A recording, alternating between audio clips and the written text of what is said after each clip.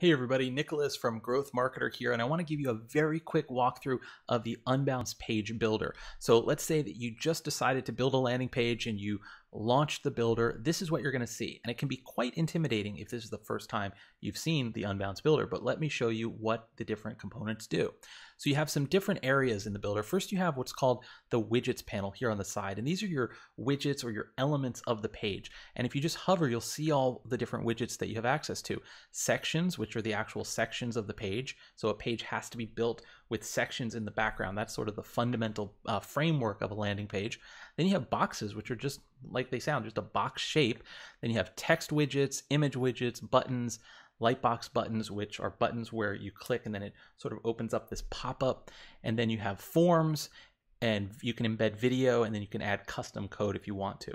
Then in the middle area, this is called the canvas, and this is where you actually do all the dragging and dropping and editing. So this is really important for you to be able to see what you're building and you don't have to look at the code. Then here at the top, this is called the toolbar, and these are some of the higher level functions of the page. So for instance, you can click on an element and you can delete it, you can duplicate it, copy, paste, you can change the positioning, you can undo, redo, you can move a section up or down. So it's some of those more high level functions. Then here on the right, this is a really important part. I would say probably the most important part of the builder. This is called the properties pane. And what's cool about it is whatever you click on, whatever element you click on, the properties pane is going to be different for that type of element. So if I click on a text element, I'm going to see things that are specific to working with text or fonts. So for instance, if I want to change the color of this, I could simply click on it, and here in the properties pane, I could then change the color, and boom, the text has changed. If I click on a form, I can then set up the form confirmation URL. Maybe I want it to go to a specific thank you page, or I want to change some other settings on the form. And then you have page properties, which are things that are not specific to any one element, but they're just related to the entire page. So things like the title of the page, the description, things that go into like the meta description of the page, and then the page width as well. Then down at the bottom, last but not least, you have some advanced functions. Contents, I personally don't really ever keep this open. I think it just takes up space and there's not that much use for it.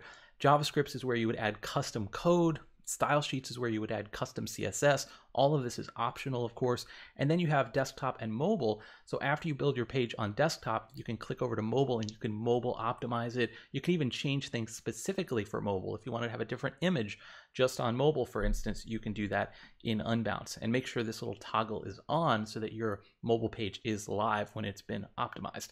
Then when you're done, you just hit save, and then you can publish the page and you're ready to go. So I hope this has been a very helpful, quick walkthrough of the Unbounce builder. If you have any questions, feel free to put them in the comments. And if you want to see more content related to Unbounce and growth marketing in general, hit that subscribe button because I have a lot more in store for this channel. Thank you and have a great day.